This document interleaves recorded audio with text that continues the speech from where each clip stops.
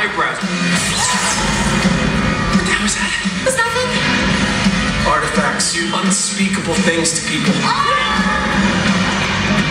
I realized that someone already shares my insane life. Stop! I put on Abe Lincoln's hat. Don't tell about H.G. Wells. Claudia feels the pain. Yeah. Right, he's the observable one, and I'm the one who eats all this. I'll bet he's that Nigerian prince who keeps emailing me. No, not you. No, so brave. Cut the cords! This is exciting, isn't it? Touche. We've got to stop cutting these things so close.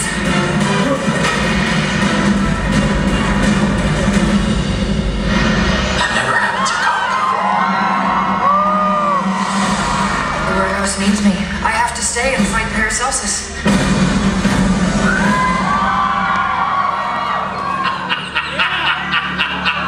You're wasting your time, Voldemort.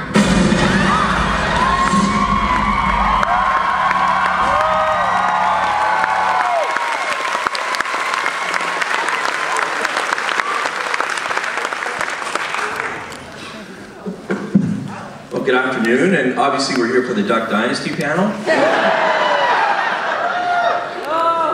My name's Greg David, and I'm a TV critic with TVGuide.ca and also a member of the Television Critics Association.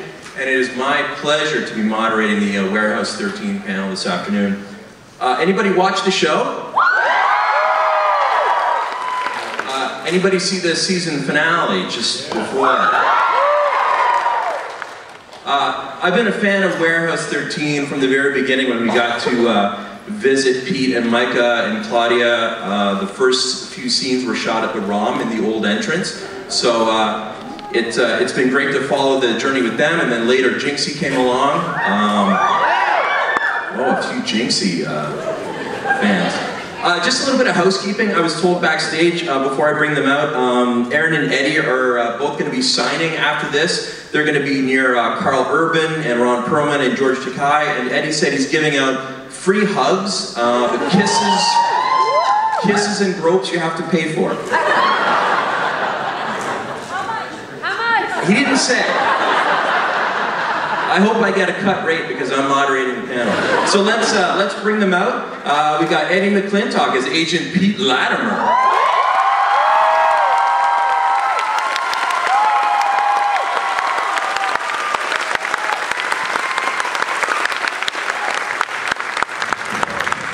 The lovely Miss Allison Scagliotti.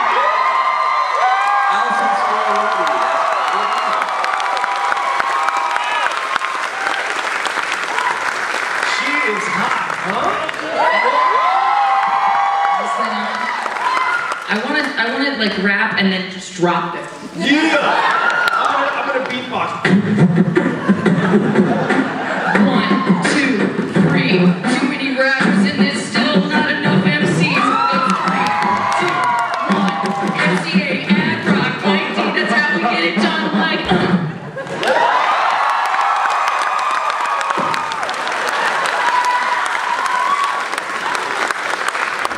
Well played. And last but not least, I'm hoping Aaron comes out and blows everybody away with a sock shoe. Aaron Ashmore is Steve James.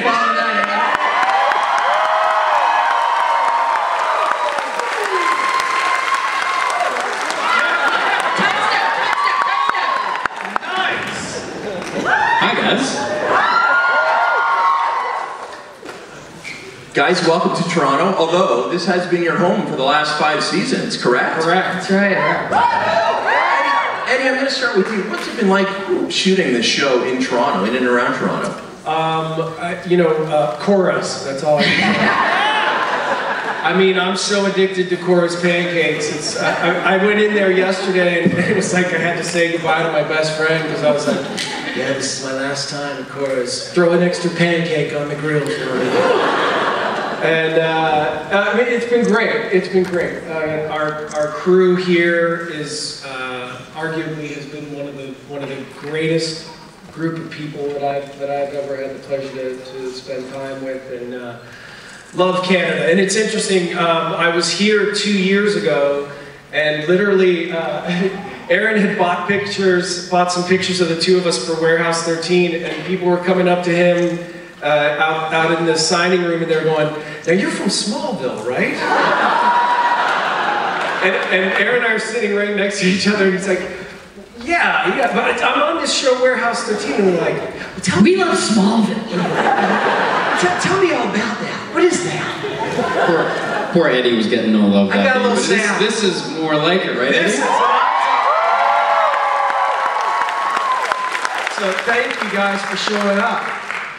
Eddie, now it's true that you've been misidentified as Craig Sheffer, is that right?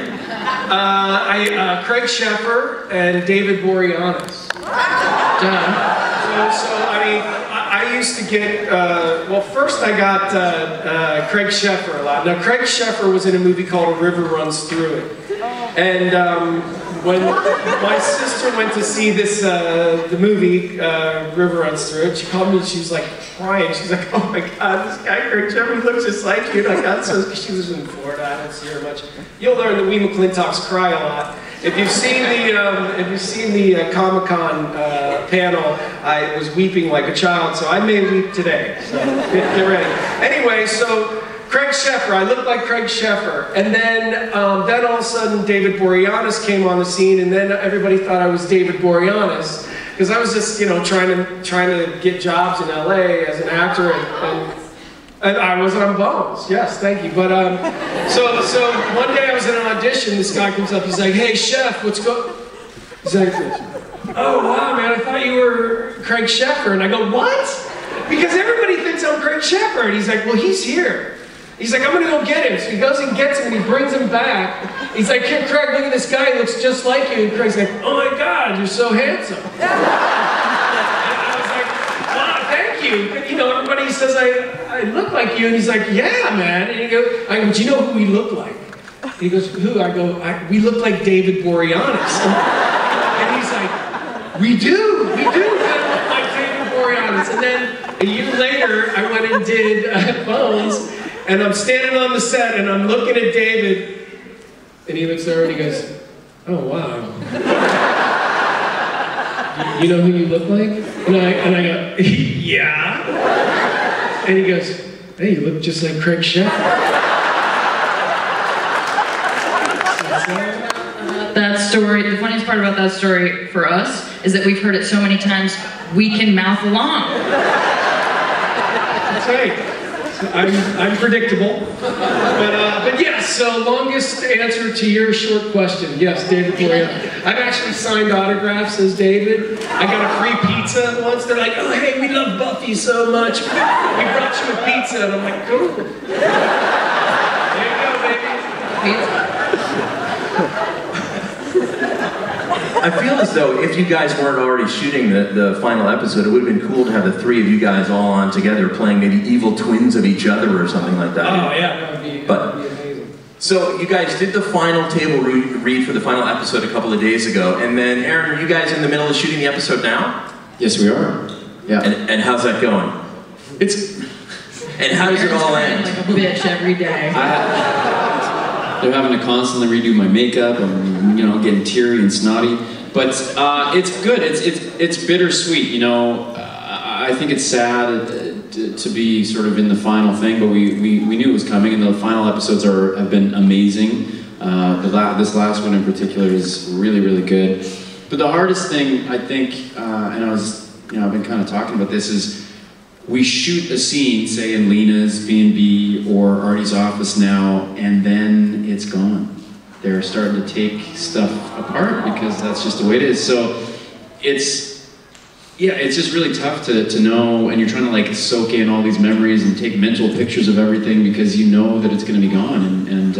So leaving these characters and leaving this family that we've, as Eddie said, the crew is awesome and a blast to work with. And these other actors and stuff, it's really tough. It's really kind of hard. So it's fun, the stuff that we're doing. The work is amazing. There's some really incredible stuff in this last episode, but it's bittersweet because we know it's coming to an end. Allison, have you stolen anything from the set yet? I'm taking home Sylvia Plath's typewriter from my new apartment. And my heart.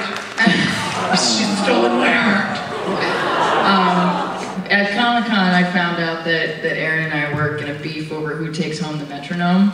And my argument was, Aaron, I play guitar, I'll use it. And I'm like, what are you gonna do with a metronome? Keep myself alive. And then I was like,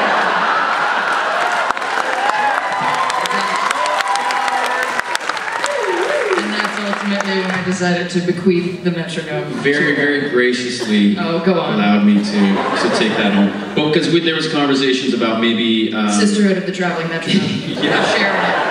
You know, okay, you can have it on weekends and all that, you know, that kind of thing, but I appreciate it. If you ever want to borrow it...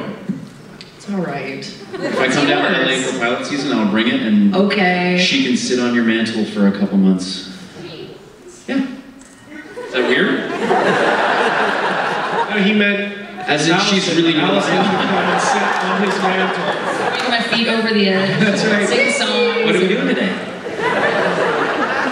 Guys, talking about, knowing that this is the end, I mean, the network announced ahead of time that this was going to be the final season. So, Eddie, for you guys, or for you in particular, is it good knowing that you guys, it's not as if the network has decided after a season finale, okay, that's it, and that was the series finale? Is it good? Do you think that's good, or is it bad knowing that the end was going to be coming and that you were working towards it?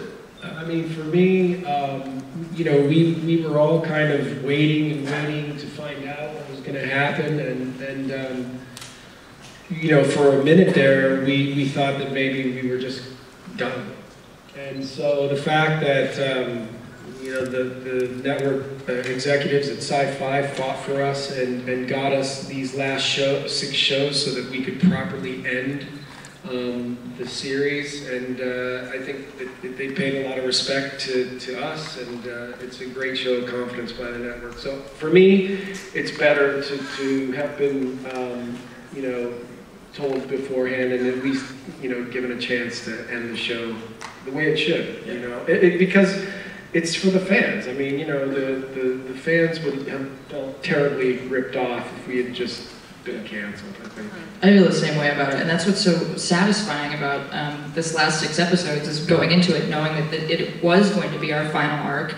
We're going to give you everything you want.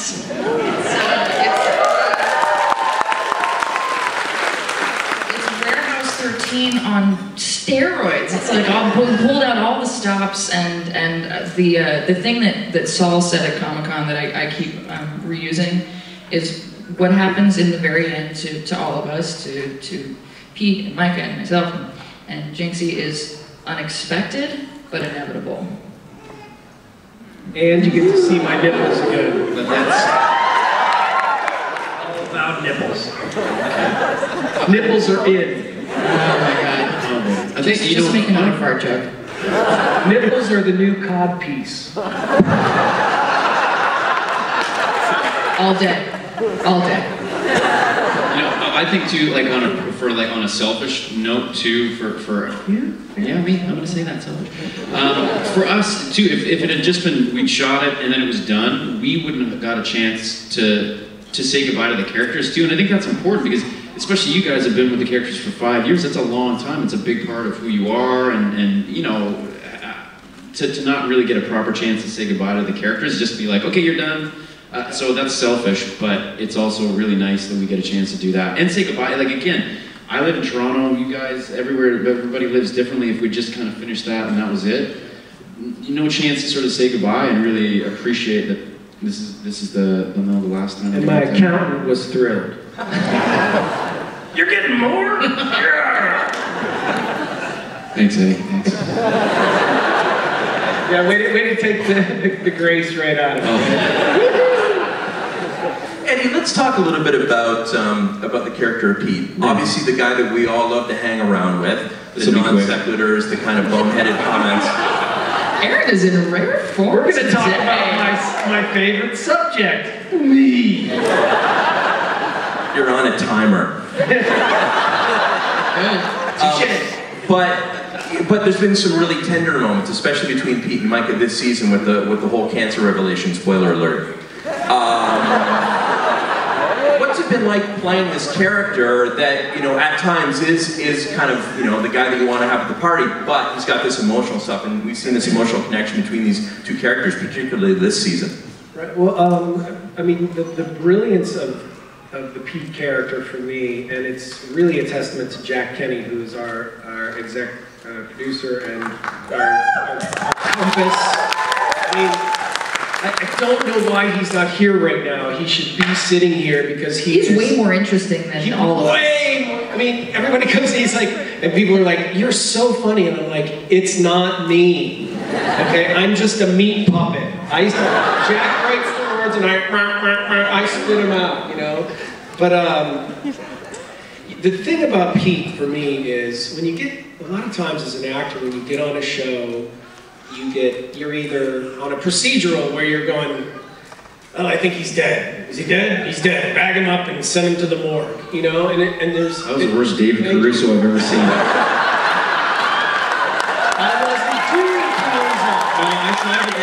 I saw the glasses come out. You are saucy, Shantae. You stay. Yeah, what happened?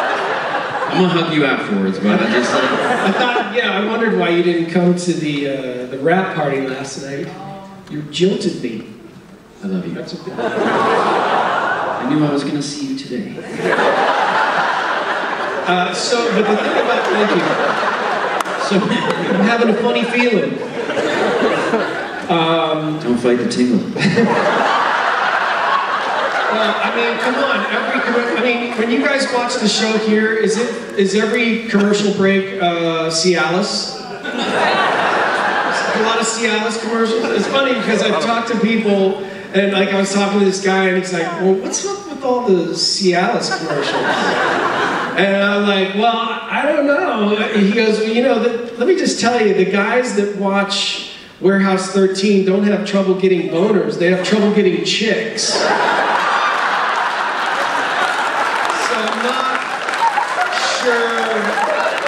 What happened?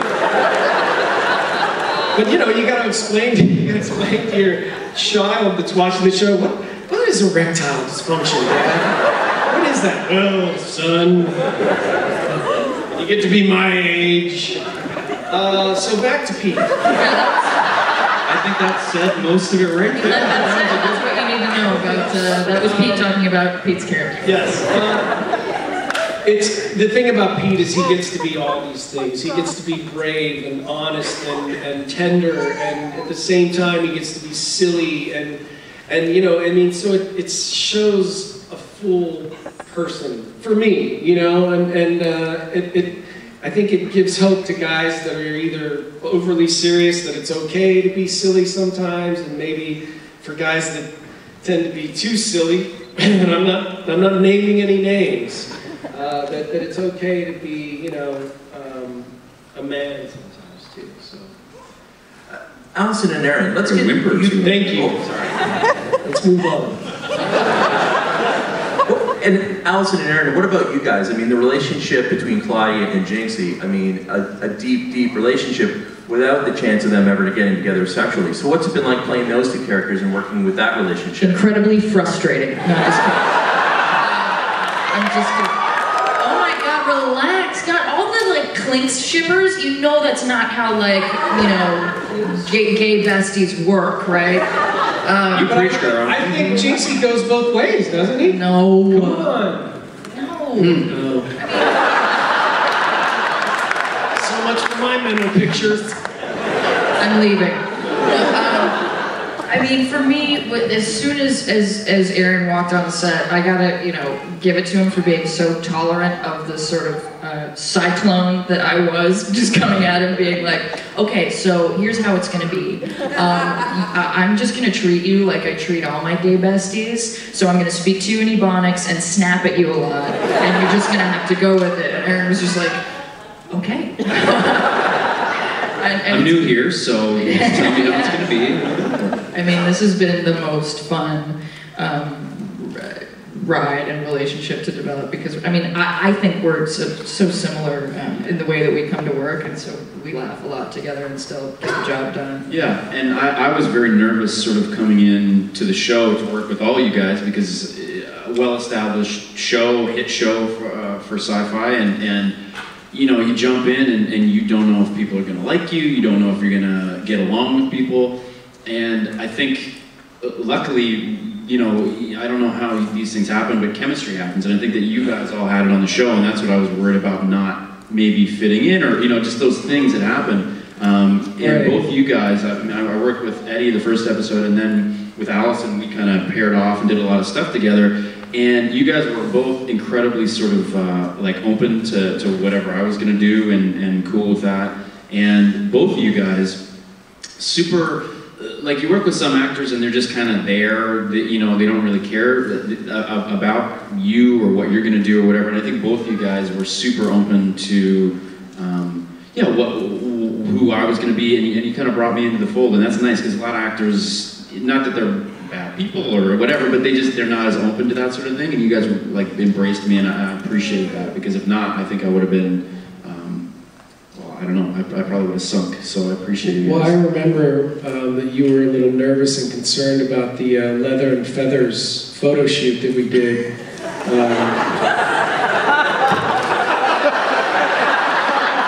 I was just glad that I could, you know, walk you through that. Okay, if we're gonna do this.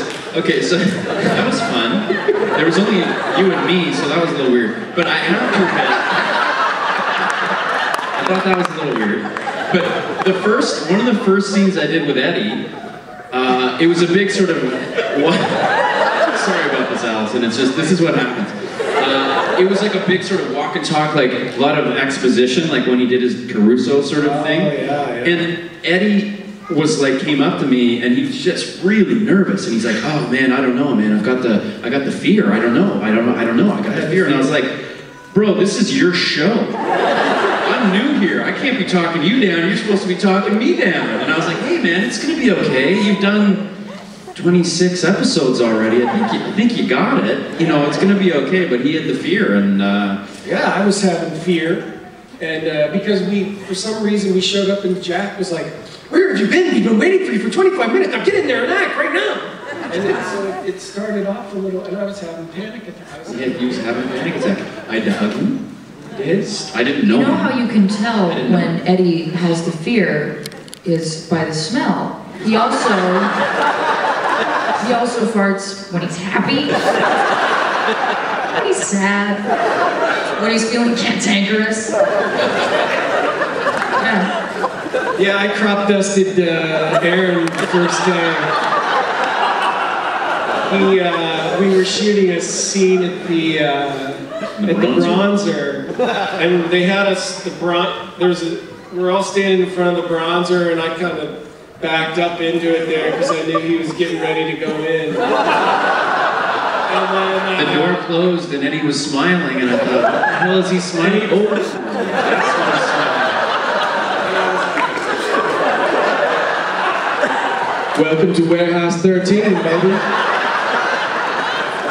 That's what you get, sucker. But I remember we were standing there, and I was, you know, I go, "Oh, hey, by the way, man, I'm glad that you came on the show." And he's like, "Oh, thank you, Eddie, thank you." And I go, "Yeah, man, I opened up the Hollywood Reporter," and I was like, "How do we get the guy from X-Men?" Right on! And then I read further, and I was like, "Oh." I said, "You're okay too." Thank you. Welcome aboard, kid. He was like, "Oh, that's sweet." So ever since then, it's been kismet. So we've just learned how the bronzer actually works. Is that right? People actually come out bronzed after the crop dusting. Speaking of the jinx of being gay, I understand, Aaron, that... It had to do with farting and Eddie. That was a weird thing. I'm just trying to keep on a schedule here. Can you talk about, apparently there's an episode coming up where we explore Jinxie's flamboyant gay side. Can you tease a little bit? I think I was happy to do this episode, but I really think that it was Allison's. It was more for Allison, because she had way more fun than I did. I can confirm that. Yeah, basically, there's an artifact that is splitting people into two sides of themselves, an incredibly studious, serious version, and a flamboyantly, and a party version. So we may see an incredibly party version of Steve, which was really fun to play because Allison had so much fun with it. I think Allison's basically been waiting for like 3 years to get a chance to really That's right, honey. So yeah, it was a lot of fun, and Jack help you snap it out? Yes, Jack, our showrunner. Yeah, I had 2 consultants on how to play this role appropriately. And yeah, it was a lot of fun. I have no idea how it's going to turn out because it was a whirlwind playing 2 characters. Well, I was watching, and it was glorious. Yeah! I'm definitely very interested in seeing how it turns out. Speaking of... Can I just say, they showed last night at the wrap party, they showed the Jinxie death scene, man, and it always gets me. I mean, the scream from Allison, I mean, just so... And you saying, get back to the car? Get back, I was going to say, tense. I asked Jack if I could say, get back to the chopper!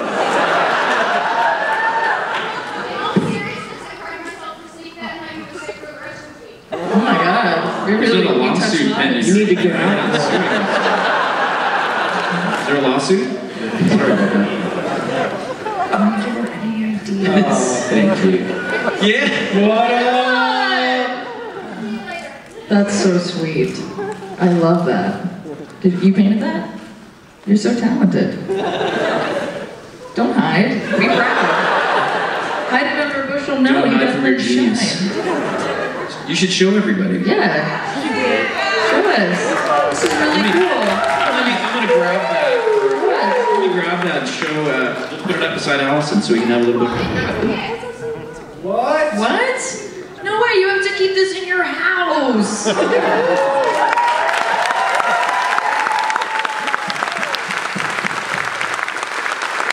good stuff. Really good stuff. Seriously, you want me to keep this? That's so sweet. I will. Aww. Nice. Thank you. Thanks. The metronome looks It's the good best beside thing that, that's so. coming to So, just before we kind of start closing out, because we only have a few minutes left. What? Shouldn't we do some questions? We talked a lot about Cialis. What can we say? So, Allison, I wanted to get you to talk a little bit about the whirlwind that has been Claudia's life, Yeah. particularly in this last season. So let's go through this. So Jinxie was dead, then he wasn't. Right. She was bronze, then she wasn't. Sure. She thought her sister was dead, but she's alive and she's evil. I remember, yeah. She didn't want to be the caretaker, but now she does want to be the caretaker. I don't know. I do, but I don't. I don't know. She's vacillating. And now she's going to kick some serious ass, it looks like. Yeah. I honestly couldn't be more satisfied with the entire arc of Claudia. Because, you know, I got this gig when I was 18 years old, and it's been 4 years.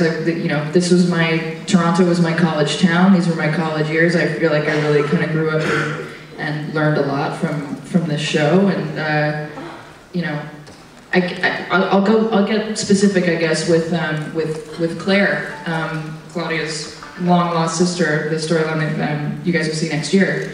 I think it was really important this year for Claudia to learn as an adult there are just some things that you can't fix. She's had the warehouse on her side when it comes to rescuing her brother, when it comes to bringing Steve back, and I mean, we've proven that when Claudia decides to go on a mission, she's like a, you know, freight train. Say it every way. That's right. And we also wanted to explore what it was like if we couldn't reverse the downside of an artifact. If an artifact affected someone and there was no way to neutralize it. And so that, without giving any more away, that's what's wrong with Claire Donovan, and why she's been in a coma for 15 years instead of in Claudia's life.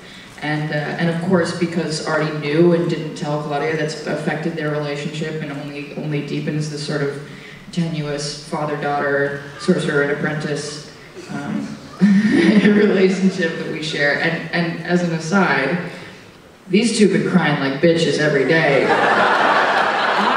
I have been feeling just really enjoying every day and just having a lot of fun, but then I look at Saul and I start to get choked up. Because I like to think that when I joined the show, I got two new dads, or more accurately, a cranky Jewish dad and a fabulous gay uncle in Jack.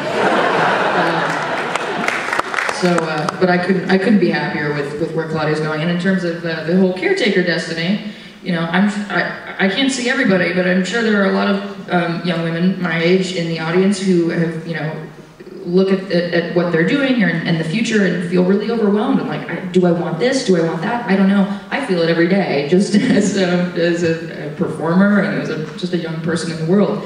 And so I get to bring that very real, very true sort of life crisis to Claudia when it comes to, you know, deciding whether she wants to be a bit of a Dorian Gray in the Mrs. Frederick role. But I think it's really satisfying where it goes. You know, I think season 1, episode 4 is when Claudia was introduced, and I remember when I saw the cut, and I just thought, oh wow, this show might be okay.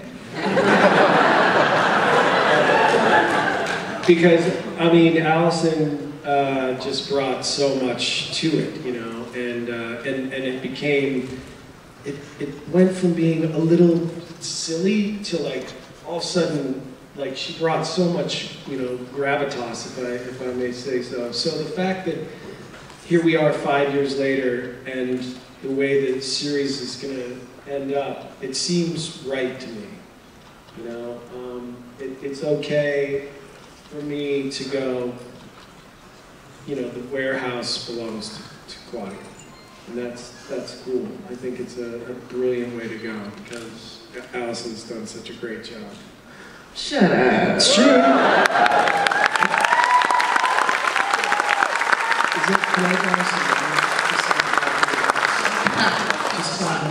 So, don't get me started. So the show final season starts airing in 2014 on Showcase. Would you guys be open to a TV movie or a Kickstarter campaign for a feature film? Yes, I am. Veronica Mars did it. Love that Kickstarter money. Right? I mean, this is the era of crowdsourcing, right? I mean, if you build it, they will come, or rather, if you guys build it, we'll show up. And then, just as a final thing, I'm just going to go through, I'll start with you, Aaron, and then go through and finish with Eddie. Final thoughts on the show, and what do you want to say to the fans that are here right now? This is where Eddie cries. This is where Eddie cries. Let me start. Yeah, for me, and again, I haven't been here from the start. It's been 3 years, been 3 wonderful years. There's a lot of amazing things about this show. The relationships with you guys, creating characters in that too. I mean, not just you guys as people, but you know, working with you guys as these characters. I've never really been on a show where I've enjoyed the characters so much. So that's a thing too that I think is really unique, that I'm really, really gonna miss. And just to sit here on a stage on a Sunday afternoon in August and see all you guys come out, it just means a lot, because we make this show, we do this show, and we know that people are watching it, but when you come out and you get to, well, I can't really look you guys in the eyes because it's pretty bright, but I'm trying to. But just to sit here and hang out and chit-chat and feel the support, again, I've never really felt that, and it's amazing, and thank you for supporting us, and I really, really, really hope that you guys enjoy the last 6 episodes, because we had a great time making them, and I think we've all poured ourselves into them, and please enjoy, and we love you guys.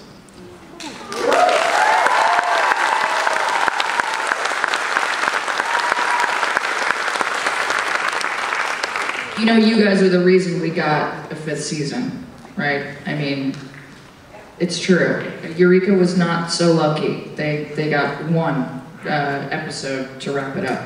which was just not enough for anybody, for the cast, for the fans, and based on your loyalty and involvement and excitement about the show, we get to say goodbye to each other and give this to you, and that's a beautiful thing. And then on a really personal note, every time I sort of have, you know, self-doubts or feel conflicted, just like Claudia feels conflicted, it's Claudia cosplayers and moms on Twitter who write to me and say that their 9-year-old daughter wants to be Claudia instead of Miley Cyrus that makes me feel so great.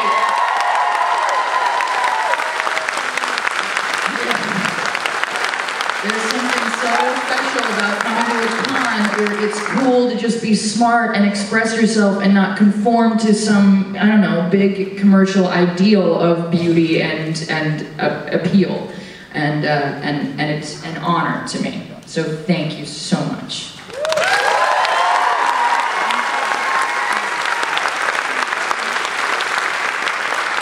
Well, for me, before Warehouse 13, I had done 9 pilots. I guest starred on probably 50 or more shows. I had 4 network series, and they all went away, you know. And when Warehouse 13 came and you guys embraced the show and you embraced the character of Pete, you don't know, it's such an incredible compliment to be given. And I thank you all for, that's why I love coming to conventions, man, because I love meeting and talking to you all, because you've given me an opportunity to be a good father, a good husband. I mean, I know those are my responsibilities too, but well, honey, it's the fans. The reason I'm an a-hole is because of that. But I love the fact that you've supported us and me, and thank you from the bottom of my heart. And I know that I'm speaking for all of us from the bottom of our hearts, and I hope that you will speak fondly of us when we sail off into the sunset. So thank you all so much.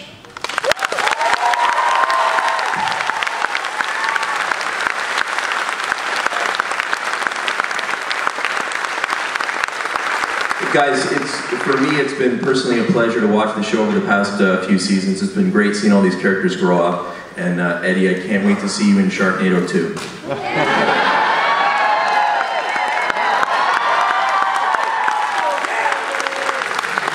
Thanks a lot, guys. I'm Greg David from TVGuide.ca. Check out Aaron and Eddie. They're going to be signing stuff. I'm out there. I don't know if I'm with you guys or if I'm at a different table. Whatever. I'll be there. I'm out there too.